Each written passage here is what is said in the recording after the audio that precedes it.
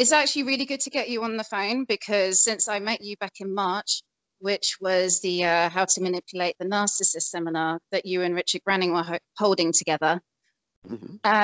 Yeah, I found that really informative, by the way. There was lots of things I wanted to chat with you afterwards, but one of the things that you were discussing was discerning between Asperger's and PD.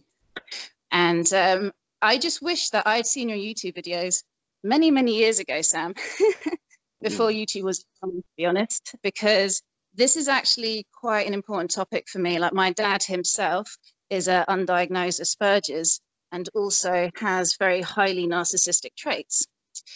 So I would argue that one of the reasons I even got into psychology and then counseling was to be able to discern the difference. I just didn't know. Bear in mind, my dad's like born in like 1941. He's quite an old person. So back then, I don't think people were really getting diagnosed with it. I was wondering if you can share your opinions on that. Actually, the diagnosis of Asperger's was, as the name implied, first proposed by an Austrian doctor by the name of Asperger, and not only an Austrian doctor, but an avowed Nazi. So, all right, Nazi. Yeah. So he was the first to observe the set of symptoms that he attributed to a syndrome. In other words, he organized these symptoms within a coherent framework, clinical framework, and he suggested that there is a unique syndrome, which later was named after him. So he was the first to come up with this. Today, of course, Asperger's is no longer a mental health diagnosis. The new edition of the Diagnostic and Statistical Manual, edition 5, published in 2013, they eliminated Asperger's, replacing it with what is today known as Autism Spectrum Disorder Level 1, which is pretty similar, pretty akin to Asperger's, with some important differences that are common to all types of autism. So there is an open question, to cut a long story short, whether the whole thing is a clinical entity, whether it exists in reality at all or not. It shares many similarities. Asperger's, the erstwhile Asperger's disorder, shares many similarities with certain personality disorders and even with certain mood disorders, certain types of depression, for example. So there's an open question regarding this. Now, for many, many decades, at least 30 or 40 years, Asperger's disorder in clinical setting was often misdiagnosed as narcissistic personality disorder. And narcissistic personality disorder had often been misdiagnosed as Asperger's disorder. And that's because the two are, in some respects, almost indistinguishable, behaviorally indistinguishable. The difference between them is the etiology, the psychodynamic etiology. In other words, why the narcissist behaves the way he does and why the Asperger's patient behaves the way he does. They may both exhibit exactly the same behaviors, but the reasons for the behaviors, the motivations, are diametrically opposed. So we need to delve deeper in clinical settings in order to distinguish narcissists from Aspies. And that is a rarity, because most clinicians and so on, they get paid, a fixed sum by insurance companies, and so they do a very cursory and shallow bit of observational diagnosis, some structured interviews, and the odd test, and then they determine the diagnosis. To tell a narcissist apart from an Aspie, you need to spend a lot of time.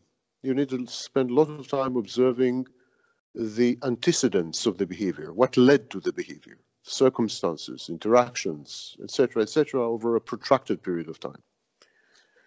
That's, in a nutshell, the overview. Now, we can go into details if you wish, but that's the overview. Okay, thank you, Sam. Indeed, like, an undiagnosed Asperger's has a comorbidity with, pathological narcissism, other personality disorders. And what really stood out for me in the lecture that you gave was when you said that the pathological narcissism develops as a coping mechanism. And this really rung true to me because from my own personal life experience of growing up with someone who we couldn't decide, okay, well, where does the Asperger start and where does like the narcissism start? And actually, it made a lot of sense because he came from a traumatic childhood and he came from like a big family where he wasn't seen. I think it was 10 brothers and sisters. So it would make sense to me where someone who would be on the autism spectrum. I also have an older brother who's on the autism spectrum. So it's for them to develop narcissism as a way to have this reality that's safer for them in which they can relate to other people. I really, really observe that the social awkwardness that comes with Asperger's. And I can imagine that just developing these highly narcissistic traits as a way to think, a way to make sense of their reality, I guess. What do you think, Sam? Well, pathological narcissism can easily be construed and amply described as a post-traumatic condition. Yes. People in early childhood are subjected to abuse in a variety of forms. Abuse doesn't have to be physical, doesn't have to be sexual, doesn't have to be verbal or psychological. Abuse simply means that the child is not allowed to differentiate from the parent, that the child is not allowed to set boundaries and to separate from the parent. There's a process called separation individuation. If it is disrupted in any way, shape, or form, it constitutes abuse. And of course, physical abuse simply means that the body's boundaries are violated. The same with sexual abuse. Verbal and psychological abuse is when a person's psyche is violated. Putting the child on a pedestal, using the child as an instrument of gratification, a tool to realize the parent's unfulfilled dreams, idolizing the child, pampering, spoiling the child, they're all forms of violating the child's nascent and emergent boundaries, not allowing the child to separate from the parent, merging and fusing with the child in a sick dyad. So all these are forms of abuse. So in an abusive environment, an abusive childhood like this, one of the possible reactions is pathological narcissism. And that's why I postulated a few years ago that narcissism is not a personality disorder, but it is a post-traumatic condition, akin to complex PTSD. It is ironic that both the narcissist and his victims share almost identical etiology. Both of them are victims of complex post-traumatic stress disorder, according to me at least.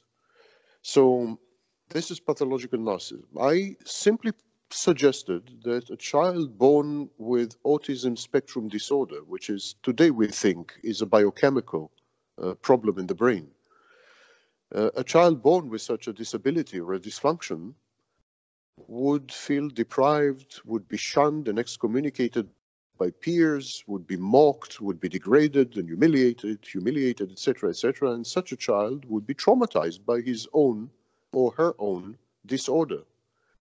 And narcissism being a post-traumatic condition, such a trauma of being exposed to one autistic problems, such a trauma may lead, as one of the solutions, may lead to the emergence and development of pathological narcissism. To put it more simply, I suggested that pathological narcissism in the case of autistic children might be a compensatory mechanism, might be a way to compensate for the child's realization that he is different, that he is disabled, that he is dysfunctional, that something's wrong with him. The child's trauma with the child's own disorder may yield a narcissistic solution, a narcissistic reaction. Now, narcissism is not merely about developing communication skills, or narcissism is an organizing principle which imbues reality and life with meaning and direction. In this sense, narcissism, pathological narcissism, is akin to a religion. It is a worldview. It is a theory of mind. It's a theory of the world. It dictates behavior patterns. It sets rules and regulations. It explains the world, so it's hermeneutic. That's the problem with narcissism and why it is essentially intractable. It fulfills too many psychological functions. It is an adaptation, not a maladaptation. And it endows the individual with certain evolutionary advantages. So it's a problem. It's not easy to disentangle the individual from his or her narcissism. When there's autism in the picture, the situation is really almost beyond hope, because if the individual is deprived of his or her narcissism via, for example, therapy. I invented a new therapy. It's dubbed cold therapy. And cold therapy ameliorates pathological narcissism to the point of vanishing. But that if this were to happen to someone with autism, they would be left face to face with their own inadequacies, shortcomings, dysfunctions, humiliation, and so on and so forth. Narcissism is the only firewall, the only defense the autistic child has against shame, excruciating, all-pervasive shame. And if we were to take away pathological narcissism from the adult autist, he will be immediately confronted with his reservoir of shame, which could have a suicidal outcome. Yes, Done. yes, I really enjoyed it. Sorry, I thought you finished. Sorry, I should have said I'm finished. Yeah. Okay, well, I really enjoyed that description of narcissism. Thank you for sharing that. When you were describing it and just likening it to a religion, for me, the idea of Alexander the Great pops up a lot. And funnily enough, that's what my dad, that was his thing that he clung on to. And it makes sense. It gives you a sense of purpose and direction when you find, you know that something's wrong with you, that there's something within you that's finding it hard to relate that other people can do so easily. I can see that. And I've been reading about your cold therapy, and I have seen that you've had some success with that with people highly narcissistic. And I was actually thinking in my head, I wonder if someone like my dad was doing that, it wouldn't work for him. He would withdraw, and it would be very painful. He just wouldn't. The withdrawal that happens, it will be too much to face that sense of shame. I don't think they'd be able to not shatter from it, to be honest. It's the approach in the case of your father, for example, should be two-pronged. It's very similar to treating someone with an addiction and a personality disorder. So very often alcoholics come to rehab, and in rehab they are diagnosed, for example, with narcissistic personality disorder and an addiction to alcohol. So we never treat the alcoholism separately, or we never treat the personality disorder first. We treat both of them simultaneously. And it would be the same for your father. We would treat both his problems simultaneously. We would treat the autism, and we would treat the emergent defenses, narcissistic defenses. I doubt very much if your father has a full-fledged personality disorder, because it's extremely rare. What does happen, they have very pronounced narcissistic defenses, for example, grandiosity, or similar defenses, fantasy. There's several defenses which are designated narcissistic defenses. They are very dominant, very visible and discernible. So people often conflate and confuse them with the full-fledged thing, narcissistic personality disorder. But autists with narcissistic defenses are either engage in fantasy, or they are grandiose, or they're both, or they lack empathy, so they're exploitative, or they are avoidant in a haughty way. They're arrogant to the point of avoidance. I mean, they have narcissistic defenses which lead to highly specific traits and behaviors, but all put together, they do not coalesce into a full-fledged diagnosis of narcissistic personality disorder. That's more rare. It happens, but it's rare. Yes. I admit, when I was younger, I assumed it was actually, when I first got into psychology and then went to study at university, I was like, oh, okay, yeah, then it is NPD. And over the years, and actually through more research, I've come to realize, actually, you're absolutely right. It's a defense. It's not actually a full-fledged personality disorder. I've unfortunately in my business world in the past, I've come across highly narcissistic individuals who were very covert and very charming. And that actually for me was very much opened up my eyes, because there's a level of fakeness and putting on a charm, putting on a face and hiding behind your real intent that happens in highly narcissistic individuals. Whereas people with Asperger's, on the autism spectrum, I've noticed that they're not acting, they can't really put on this facade. They're not good at faking it, basically. Yeah, well, some narcissists fake it, some narcissists don't bother. They're too haughty and too self-assured. Narcissism is a whole zoo, and there are many varieties of narcissists, and so one cannot generalize. It's covert and overt, somatic and cerebral, inverted and classic, and so on and so forth ad nauseum. Narcissism that's one of the reasons I sincerely believe that narcissism is not a personality disorder. We don't have such a variety, for example, in borderline. Borderline is borderline is borderline, period. We don't have such a variety in psychopathy.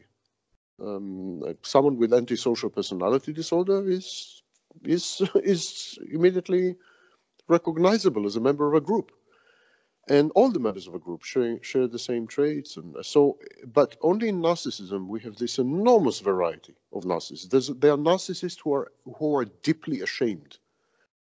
They are called vulnerable or fragile narcissists. There are narcissists who, on the other hand, are extremely arrogant and grandiose, like Donald Trump. So these would be grandiose narcissists, overt, classic narcissists. Some narcissists compensate for deep-set feelings of inferiority. These are called compensatory narcissists. And some narcissists are exactly the opposite. They fully and firmly believe that they are utterly superior, the next stage in the evolutionary ladder. And so they don't have any inferiority complex. If anything, they have a God complex. And both of them are called narcissists. So that's one reason that led me to believe that it's not a single clinical entity. It's not a single construct, but a variety of highly individualized reactions to the same etiology, trauma. Because we know in trauma studies that each trauma victim is unique. There is it's not possible to capture the entire spectrum of reactions to trauma in any way, because every trauma victim brings to the table baggage, personal history, identity, memories, interactions with family members, prior history, and so on and so forth, anamnesis. And so every trauma victim is unique, absolutely unique, exactly as every narcissist is unique. This similarity led me to believe that we are talking about a post-traumatic condition. Now, Asperger's, Aspies, or more precisely, people with autism spectrum disorder, level 1, they are usually ego dystonic. In other words, they suffer, they endure and display some kind of discomfort with their condition. They could be filled with shame, or they could feel guilty, or they could be socially avoidant, socially shy, or they could be, there's some discrepancy there, there's some discordant note, there's some unease deep at the core of the Asperger's patient. This is not the case with most narcissists. Most narcissists, we have ego syntony. In other words, most narcissists are happy-go-lucky. They believe they are the best and the greatest and the wonderfulest and the hugest and so on and so forth. It is true that in some of them, this facade of invincibility and superiority is aimed at compensating for an inner void, for a lack, for a deficiency. That's true. And in others, it corresponds well with the inner landscape. They believe inside what they display outside. It's all true. But it doesn't matter. The fact is that the almost universal facade of narcissists is a happy-go-lucky, I'm the greatest, am I not blessed? Wouldn't you agree that I'm blessed? Kind of thing. And this is very rare with Asperger's patients. They are more likely to, for example, withdraw from society over the years because of fear of rejection, and social awkwardness and social shyness. They are likely to have severe difficulties in communicating, while the overwhelming vast majority of narcissists are consummate communicators, of course. Asperger's people are much more likely to be solitary and monomaniacal, dedicated to a single pursuit or single topic or a single person. While narcissists, of course, are not. Narcissists are zealots. They are chameleons. I mean, you tell the narcissist what you want him to be, he will be. Self-harm and suicide among Asperger's patients is infinitely bigger in terms of rates, infinitely bigger than among narcissists. Because of this ego dystony, because of the self-hatred and self-loathing and self-criticism, and incompatibility of personality constructs, and shame and guilt and shyness and avoidance and fear of rejection and timidness and lack of communication skills and a constricted body language and inability to interpret nonverbal cues and a narrow range of emotions and affect and always interactions that always end badly or awkwardly and so on and so forth. I mean, it's much more difficult to be an Asperger's patient than to be a narcissist, obviously. This is especially true, of course, in a society that is increasingly more narcissistic and psychopathic, where narcissists and psychopaths have an inbuilt natural advantage, competitive edge, because of who they are. So the differences are serious. Also, the way other people perceive Asperger's and narcissists is different. For example, people perceive patients with Asperger's, they perceive them as cold, eccentric, insensitive, indifferent, repulsive, exploitative, absent, emotionally absent, sometimes robotic even. People don't perceive the narcissist this way. People have very strong opinions and polarized emotions about narcissists. They either find them charming and irresistible, or they find them loathsome and infinitely reptilian. I mean, narcissists provoke strong emotions, strong allegiance, and strong hatred, and so on and so forth. And but with the Asperger's patient, the general tendency is to shun the Asperger's patient because he appears to be not fully human. No one would say that the narcissist is not fully human. People would say that the narcissist is a caricature of a human, an exaggerated human. Where people have greed, the narcissist has super greed. Where people have, I don't know what, where people are exploitative, the narcissist is only exploitative. Where people sometimes are disempathic, the narcissist has no empathy, etc., etc. So it's like a caricature, an exaggeration of a human being. Although, technically, the narcissist really is not a human being because he has no empathy, which is the foundation of being a human being. Still, it is the Aspi that is perceived as robotic, machine-like. So I wouldn't conflate the two. There are serious internal differences between them, although when you look at them from the outside, cursory, shallow glance, they can be confused. Yes, yeah, agreed. And I would also say with how they deal with hurt control too, when they're experiencing hurt, the narcissist, for example, could like devalue the other, could ghost them, shun them, get other people to attack them. Whereas the Aspi is more likely just to withdraw to avoid pain and to throw themselves into an all-consuming hobby as a way of dealing with it. And I wonder with that whether OCD can be like a comorbidity with Asperger's as well. Yes, Asperger's in general have a avoidance withdrawal strategy. They are pain averse and they avoid and withdraw. Narcissists have an arsenal of ways to cope with rejection, for example. So they could rage. It's narcissistic rage. They could devalue, discard, and replace. There are many ways. Narcissists are much more versatile, they're much more multifarious, and Therefore, they're much better adapted to cope with the environment. Asperger's are not. Asperger's are two-state machines, basically. And at the end, one-state machine. They let in one or two people. Narcissists have a lot in, Asperger's have a lot in common with schizoids.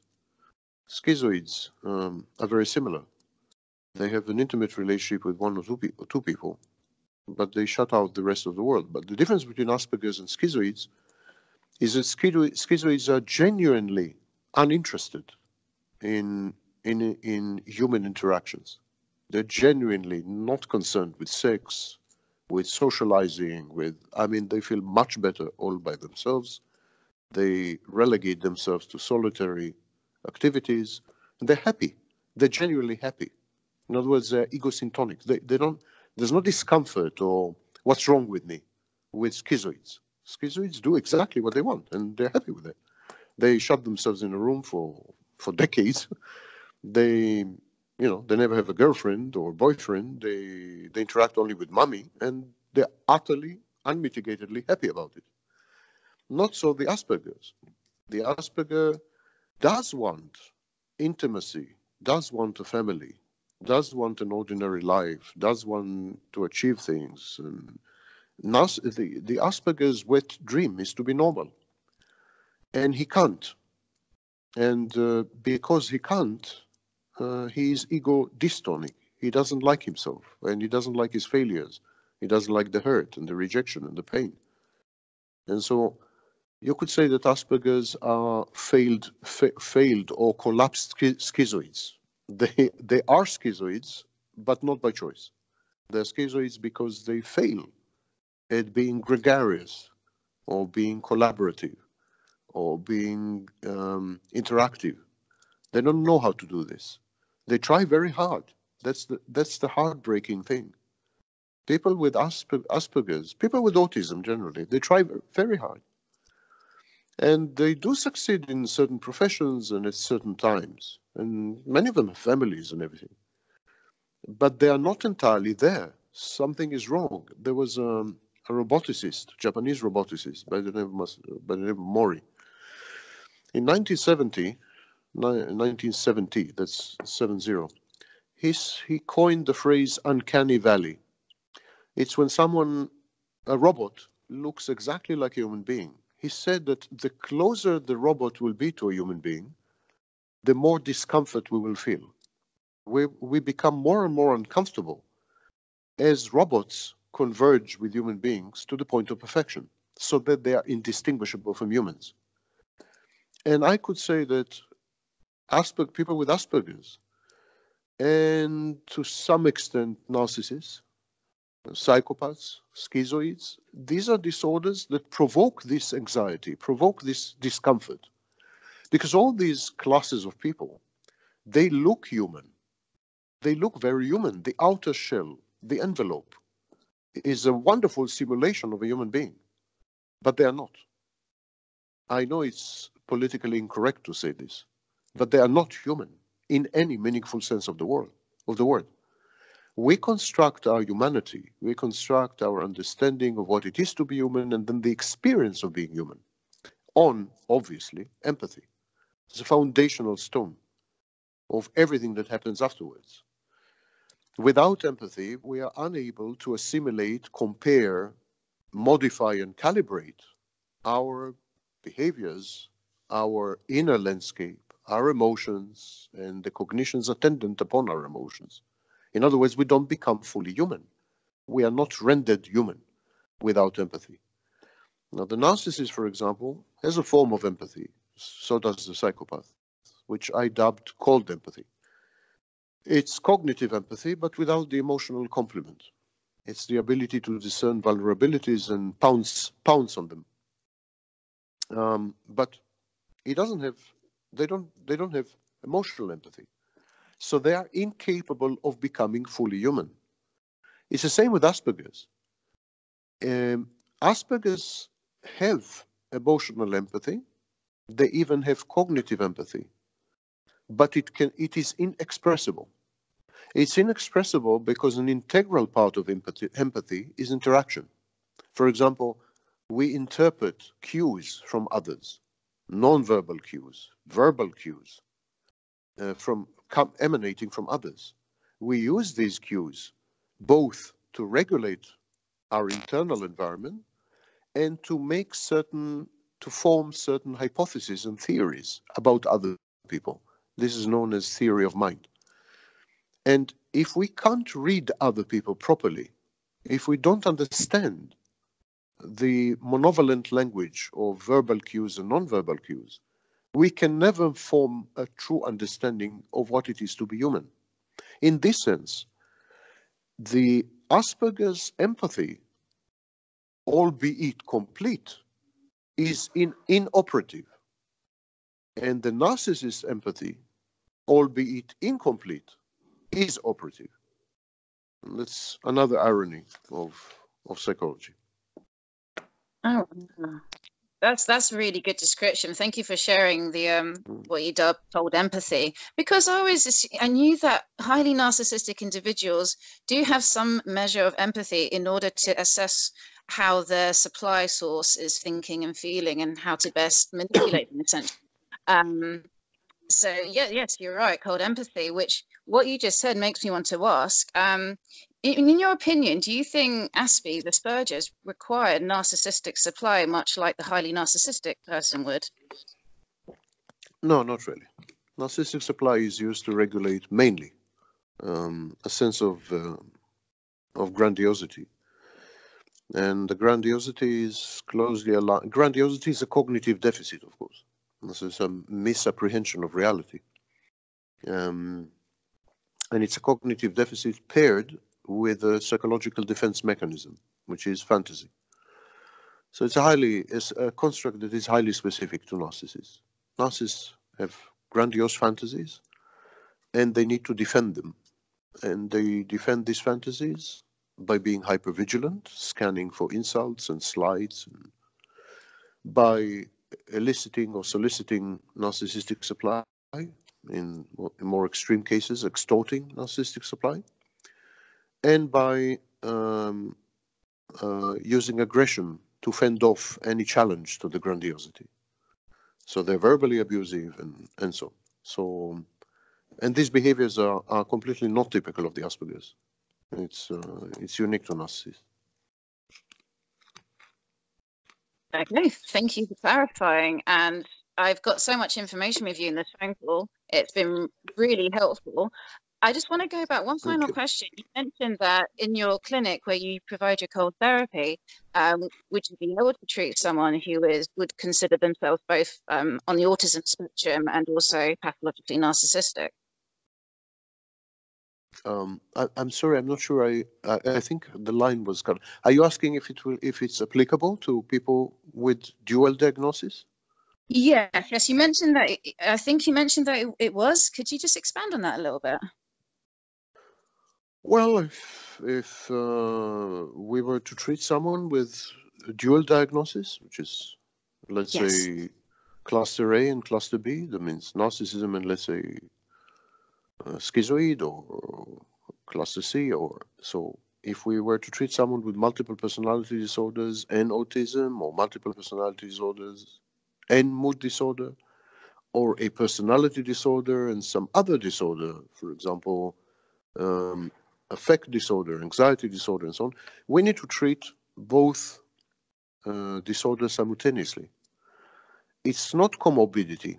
Comorbidity is when people have two personality disorders at the same time and they feed off each other. They have a mutual dynamic. This is dual diagnosis. So it requires a dual treatment of both diagnoses simultaneously. Now, cold therapy is not built for that.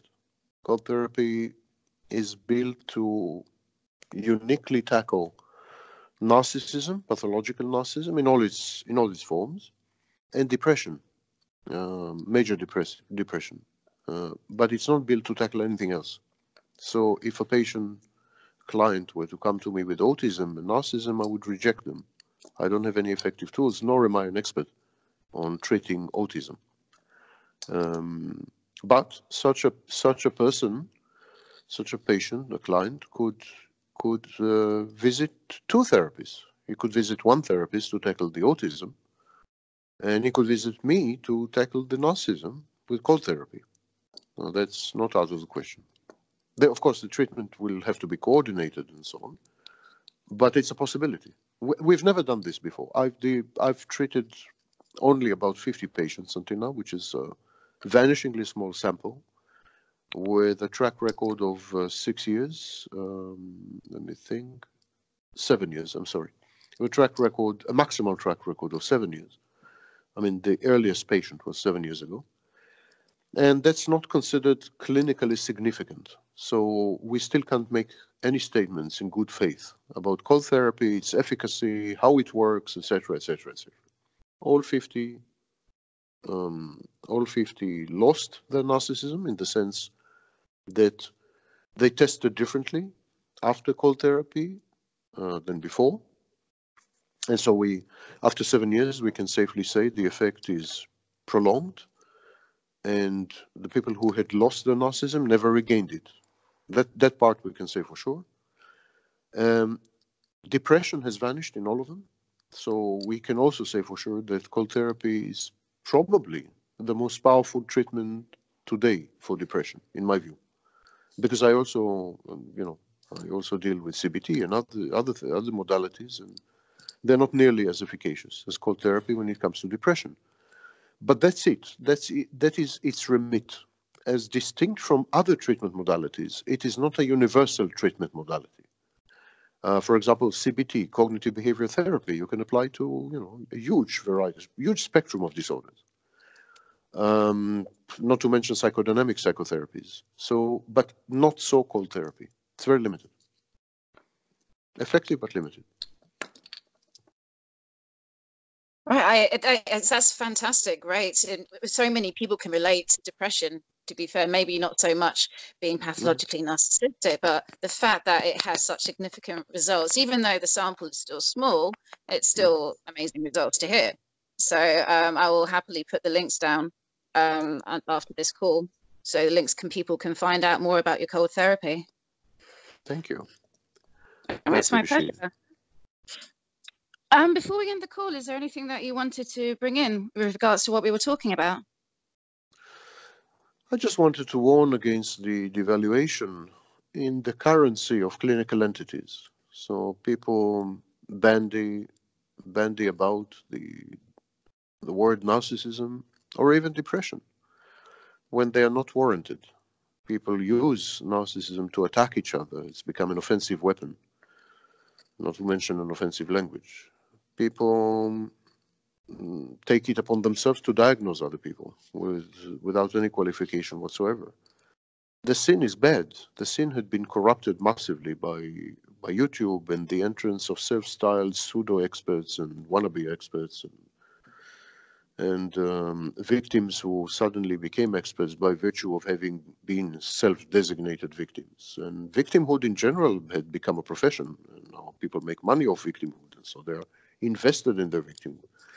And victims defend their turf, so they very narcissistically and psychopathically become vicious and disempathic.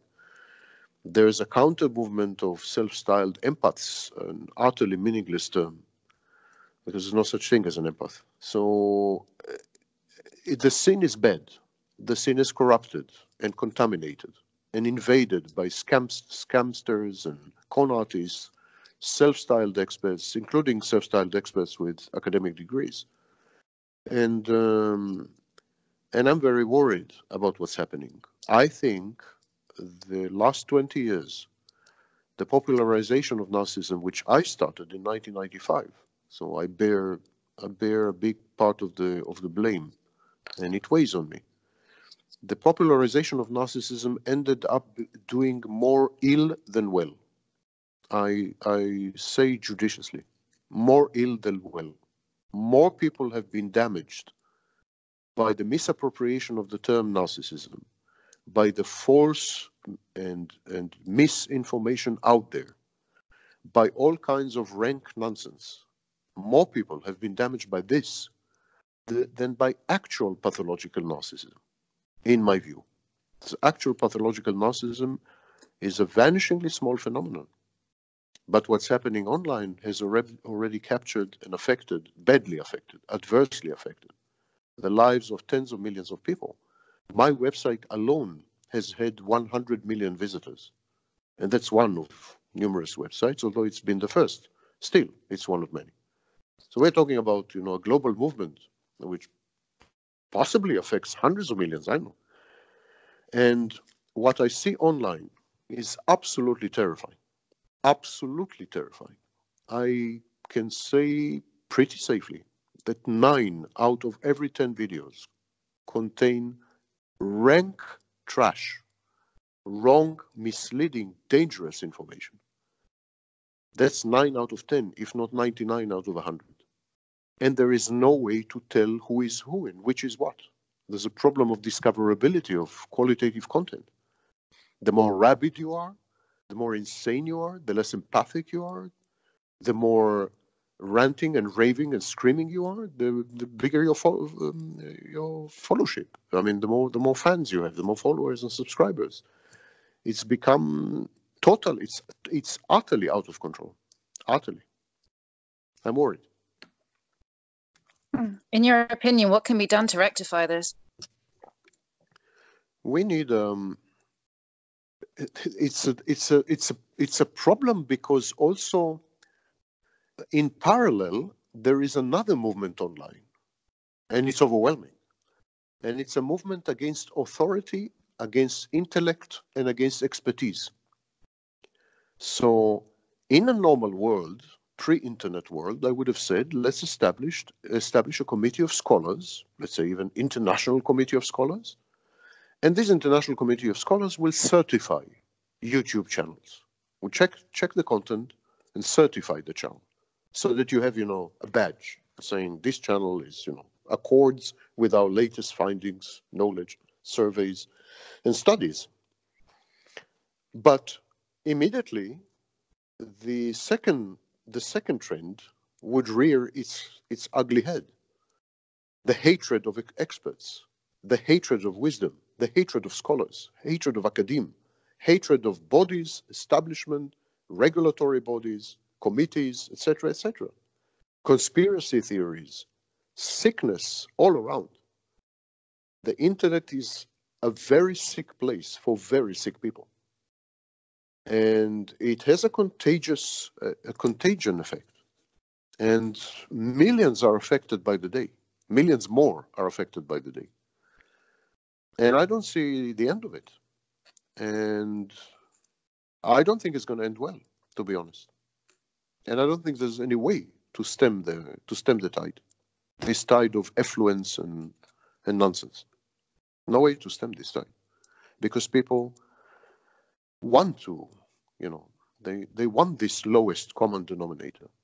They are encouraged to indulge the base instincts and to idolize ignorance and self-sufficiency, to contumaciously hate experts and scholars and academia, and to detest the government and its regulatory power, to attack every committee, self-appointed or not. There are no tools left, no gatekeepers, no one. The barbarians are not at the gates. They are inside the city, and they are ransacking Rome. Yeah, I agree. Absolutely. Rome is falling again. We just have to watch and see and see what happens. Mm-hmm. I guess okay. So. Okay. Well, thank you very much, Sam, for taking the time to record. Thank you for having me. Oh, my pleasure. Absolutely. Yeah, it's been really informative, and I look forward to sharing this. And thank you. Yeah, it's a pleasure. Just send me the link and everything, and I'll upload it to my YouTube channel with credits to you, of course, and to your channel. So it will add viewership. Okay. All right. Well, let's leave it here and enjoy the rest of your evening, and happy Halloween and all that. I'll try to. You too. Bye. Okay. Bye-bye.